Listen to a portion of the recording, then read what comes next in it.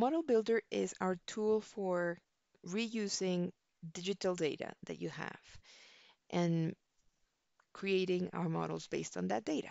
So if you already have a CAD file that has your pipes drawn in there and maybe your inlets or your catch basins, your catchments, you can convert those right into modeling elements. This is a list of all the um, data source um, types. And basically, you grab your data, you pass it through Model Builder, and voila, all your elements show up. That could be a really fast process, or it could take too long if the data is not in the format that you want. So if you have any say on how that data gets put together, um, this is how the process works.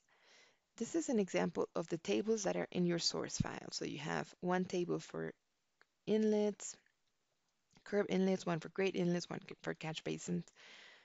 Well, when you bring them into StormCAD, these two will become catch basins. These three will become catch basin. Manholes will be manholes. Culverts are brought in as pipes, and pipes as well, or conduits.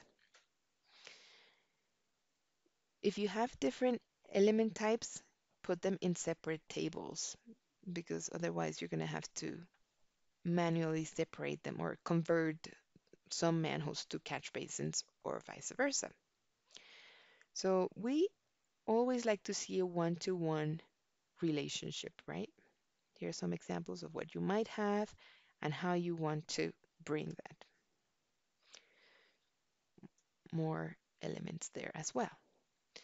Okay, and not only can you bring the physical length of your pipes, you can bring other properties if you have that information in your source file. So if you have, for example, a shape file that contains diameter information, mannings, you can map each of those fields and then have that already imported. As you've probably noticed, inputting data is what takes the longest when we run these workshops. You don't need to bring every single piece of data that you have. Just bring what you need. And not everything has to come through Model Builder, but it's the easiest tool we have. So for example, color coding and things that you may have already in your GIS, we don't need that. We can recreate that in here. You don't need to worry about X and Y coordinates from shape files or CAD files. They get read automatically. And if you have ground data, use a different tool that we're going to learn about, which is called T-Rex. Okay, if you have a spreadsheet or any tabular form that includes pipe bends, that's probably rarely the case. But basically, that's not going to come through. That's just going to read beginning of the pipe, end of the pipe, and bring a straight pipe. If you have something like this, you'll realize that every time we've drawn a pipe, we've put either a manhole or a catch basin at the beginning and end because it's a requirement. We need to know that. So if you have that in your source file, make sure it is specified that J6 is the end node of P3. If you don't have that, but it's um, in the drawing, we can see that it's within certain distance, you can set a tolerance range and it can make those connections for you. So for any of these problems, Model Builder can create a solution for you. So for example, it can add a node at the end of the pipe if it doesn't find one. It can snap the end of your pipes to a already existing node by specifying that tolerance range. We already looked a little bit at Network Navigator by looking for those flooded nodes. But in addition to that, for reviewing the import of your data is wonderful because it can find nodes that are not connected to anything and nodes that maybe should have connected but didn't, or maybe something like this, maybe that connection should have been there. So It's very useful when trying to clean up the data. That tool can be found in View Network Navigator, and it's very useful to run that after you've run Model Builder. And basically, it can find all those probable sources of error, and then you manually review one by one. So now that you know how we like the data to come, here are some tips. If you have pipes, make sure that you snap all the ends of those pipes to something. Inlets, make sure they're point features, not lines or polylines. It's important to label your elements correctly, and most importantly, that they have a unique label. So don't put the same name on two different items. Put manholes and inlets or catch basins in their own feature class or layer if you're using CAD. And if you have data like diameters, materials, roughness coefficients, anything that you already have in your database, put it in your shapefile in your GIS data and bring it. Okay, so that was Model Builder, and I'm just going to show you what it looks like. When we go here to Tools, this is Model Builder, and it's a simple tool. You go create a new connection, find the type of data that you're going to be using, browse to that data. I don't have one here. And then after you've browsed to the data, you do a series of steps. You go next, next, next, next. You don't really do anything. That's for synchronization in the future. But then at the end, what you do is called mapping. And I am going to show you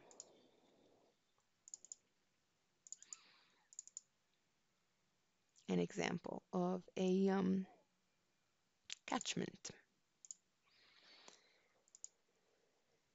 So here's the file you're going to be using tomorrow, and I just want to show you what you need to do. So you bring your catchments, which are polygons, and here's the information they have: C coefficient, time of concentration, area, label, etc. You said that it is feet. We're not going to modify any of this. How do you want to import the incoming data? Bring it as to the current scenario or create another scenario. And the most important thing is this step where we do the mapping. So you said, okay, this shapefile contains, and you select the element in StormCAD. So in this case, catchments, you use the unique identifier, and then you map all the fields. So see, we know it's a catchment roughness, what do we call that field? Runoff coefficient, rational. TC is time of concentration, so you do that, time of concentration. And that's it. And once you do that, if you find yourself updating all the values every 6 months, every year, you can use snapshot so that at each import you can see what has changed from 6 months ago when I built my model. And it can tell you, okay, not in P1 nothing has changed, but in catch basin I2, the gutter length change or something like that. So it can be very specific with that. So if you're using that, you would need those. I'm gonna not build that there for a reason. This is always stored there, so I'm not gonna lose any of what I did, but I don't want to miss that file. I'm gonna create a new one, and then I'm gonna run the model builder there. I'm just gonna leave everything the way I had it, and I'm gonna say yes, I would like to build a model now. And it says, okay, we created 9 catchments. And I'm going to say, where are they? And here they are. So rather than me sitting there and doing one by one, you can see that it created them all. And not only that, it brought, okay, I'm in SewerGEMS, so let me go back here. I should have done this before.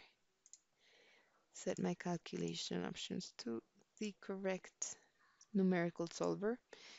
If you're using SewerGEMS, you always want to remember to do that, especially when you create a new file. Okay, and basically, you can see the roughness coefficient that was brought in. And I can go here to my flex tables, show you. I'm going to global edit this to rational method. And you get to see that these are all the values imported. And also the time of concentration for each is different. And once you have those elements, you don't want to sit there and one by one input ground elevation, ground elevation. There's a better tool for that, and it's called Trex. And this is it. It's just one screen. So you select what kind of information you have for topography. So whether it's contour files that came from AutoCAD, land XML, DTM, etc. I believe this is what we have for the workshop tomorrow. So let's see.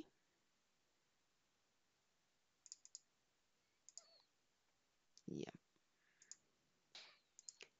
And I'm going to select elevation and feet. Well, I don't have any nodes, so it's going to give me a problem. But basically, that's all you have to do. Browse to that file, select which of the fields has your Z values. You want to know which units your X and Y coordinates are. In this case, feet, and my elevation would be feet as well. And that's it. That's Trex. So let me show you what else Trex can do in the presentation. Okay, so we had seen this screen already. We saw what kind of source types we have. DTM files, land XML, DXF points, so like a cloud of points, contours, shape files. Well, first thing you want to know is that they are overlapping your model and the terrain file. And to do that, actually, I'll give you a quick tip. You can bring it in as a background layer. So if I say new background, oh, workshop contours. That should have given me a hint. All right, we're going to put those in pink, bright pink. Okay, so let me hide that. So you can see the contour map that's going to be imported. So if you're bringing elements that are outside of the scope of that terrain file, it's not going to be able to read them. But the nice thing is that I know it's right on top of my model. So sometimes you bring data and your model ends up like in this area, and then the terrain file is not overlapping. So that could be a problem.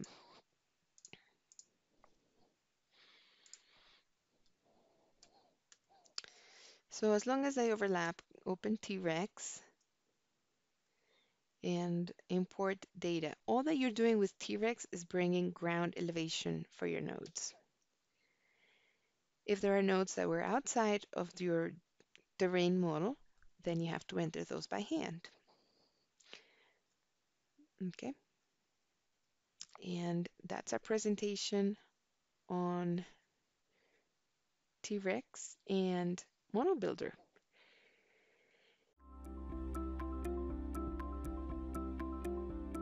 If you found this video helpful, please give it a like. If you want to see more such series, consider subscribing to our channel. Thank you, and see you next time.